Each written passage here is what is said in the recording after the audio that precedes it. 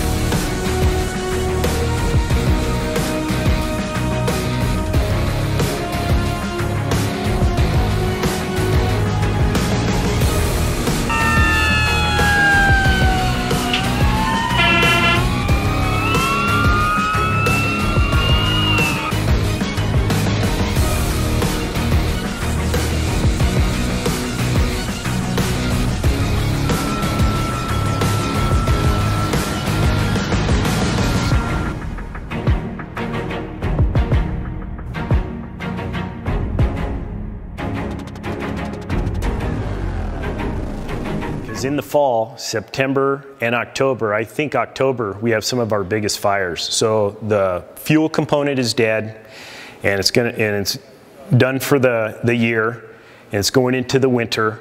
And Colorado is dry. It's not just South Metro's district, really. It's probably Colorado as a whole. Colorado is dry, and people think, oh, it's October, and the sun's only up, 8 to 10 hours a day, and it's only 60, 70 degrees, and what happens is we get low humidities and moderate temperatures and those winds.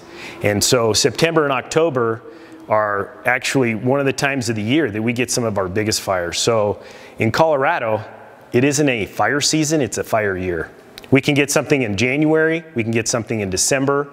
If we just don't have that snow around, we have the fuel component to carry that fire.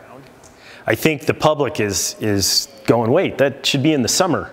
That's when it's really hot. But we have to remember the red flag is lower humidities, increased winds, and an increase in temperature. It doesn't have to be 100 degrees to get a red flag warning. So, and you think about it, if we don't have a good humidity recovery overnight, those fuels are already dry when that sun comes up. And then we get 8 to 10% humidities during the day, and that fuel bed is ready to burn. And then we don't get a good humidity recovery again. So over that duration of days, it has not gotten that humidity to replace that moisture in that fuel, the grass. And so for us, we have those dry days, September, October, November. With that red flag, we know that that fire has an opportunity to grow quicker and faster on a red flag day. We have different responses, a small grass fire, large grass fire. We automatically kick it right up to a large grass fire because it's going to take less time for it to grow. And it's still going to take us the same amount of time to get there. So we're going to try and get as much equipment there as we can and keep it small. That's our goal, is keep all the fires small. Our department's probably 80% urban interface. We have a lot of structures. We don't want anybody to lose their house.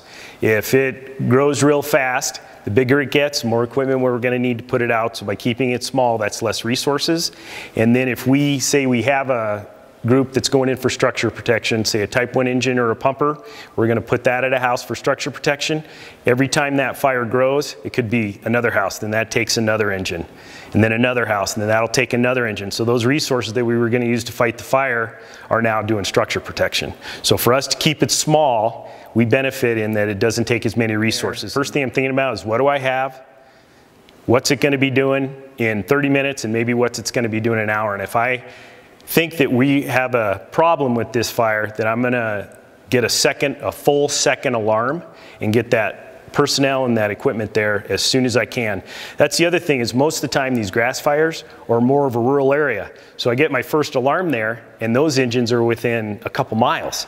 Now I go for a second alarm, and now they may be 10 or 12 miles, or it may be an automatic aid, mutual aid. Every minute that we wait, it's coming from farther and farther away. I may sit there and say, okay, it's flat ground, don't have a real big wind, but I know a wind's coming in an hour, so I may add a couple of brush trucks to it just to make sure that we can really get a handle on the incident.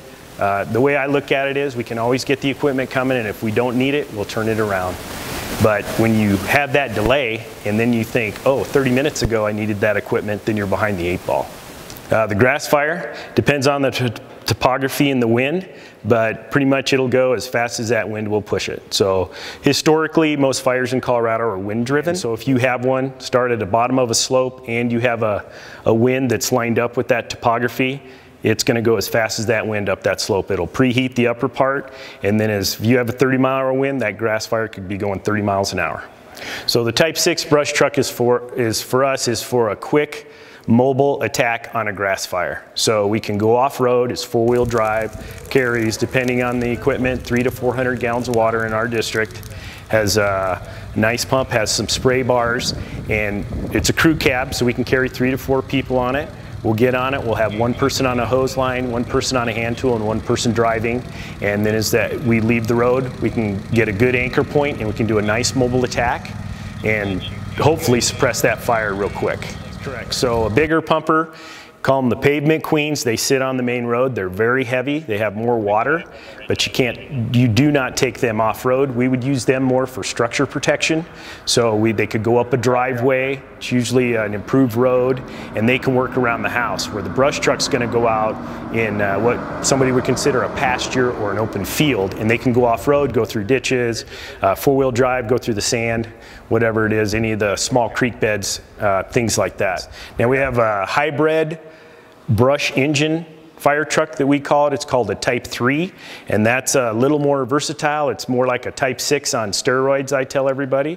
So it's all-wheel drive. It's a big cab, and it carries 500 gallons of water, and it can be off-road, or it could also be for structure protection. So it's a little more versatile. So maybe on one of the bigger engines as an option, if it can't leave the highway, and a brush truck, a Type 6 or Type 3 is not available, they can get to work right away. So they'll go ahead, and these progressive packs carry a 100 feet 1.5-inch hose as a trunk line, which is a supply to the attack line, and that's a 1-inch hose, and that's 100 feet. So they can connect directly to that big pumper that's on the road, and they can do the same thing that the brush truck's doing. They can get a good anchor, be in the black, do a nice flank, and then try to pinch it off. And those progressive packs just hook to each other. So after each pumper carries at least 2, so that's 200 feet, they can get 200 feet out. The Type 6 will carry 400 feet, and if we just feel the access is so poor, whether it's very steep or you can't get access from a Type 6 or Type 3, we'll go ahead and do a progressive pack. The other option is that we can drop those packs off at that big engine, go ahead and do a mobile attack on one flank of that fire, and then let that crew continue on with another 300, 400, 500, 600 feet, and then we'll meet them. We can get there as quick as we can, be as efficient as we can. Mother Nature may have another idea. So what we like to see is the homeowner over the previous years or time would mitigate their house, limbing up their trees, keeping a lot of trash away, wood piles, items like that, keeping stuff away from their propane tanks and the brush not near the house. Most of the time, the structure is very resistant to the grass fire. But if Mother Nature gets that grass fire up into the timber and up into the trees, and it's not safe for us, we're probably not going to stick around, and then it's harder to save that house. But by the homeowner protecting it themselves, keeping the brush cleared away, usually it works pretty good. If the fire gets in the trees, it's very, very difficult for us to control it. If the fire stays on the ground, we're going to have a real good chance of keeping it small. Our Special Operations Division will send us, say, hey, this helicopter is available out of Douglas County.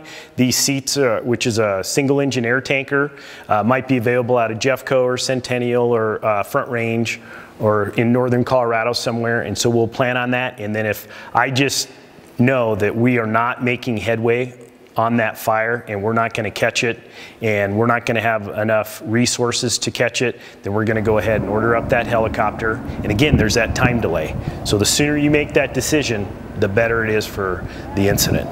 And then if we need to feel like we need a seat and we need to lay some retardant down out ahead of that. So again, you're sitting there and going, okay, where's this fire going to be in an hour? It's going to take me an hour to get that helicopter here. It's going to take me an hour to get that seat here.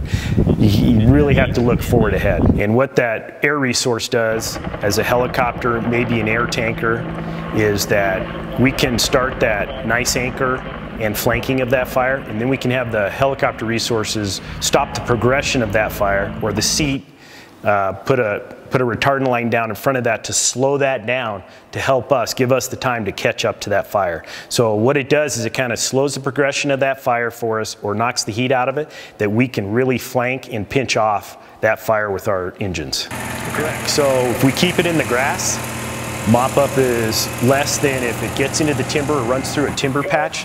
Then we got a lot of saw work, we got people falling trees. If they're if the fire had gone in and damaged that tree, we don't feel good about leaving it, because then it, you know, the homeowner's there, it's somebody else's property. It could blow down in the wind, so we have to go through, cut all those trees down. Basically, all those, we call them heavy fuels, have to make sure they're all out. So it's a lot of scraping and a lot more time intense. So for the red flag warning day, don't discard smoking items out your window. It doesn't take much. I mean, it's the truth. Cigarettes will start fires. The other thing is when they're out mowing their pastures, fields like that, a mower blade hits a rock, it causes a spark. Anything like that, welding, any of those items that you do outdoors, any of those chores, any of those daily chores that you're used to doing can cause a fire. And in a red flag day, lower humidities, higher temperatures, and increased wind, it doesn't take much to get that fuel bed ignited, and then it's off.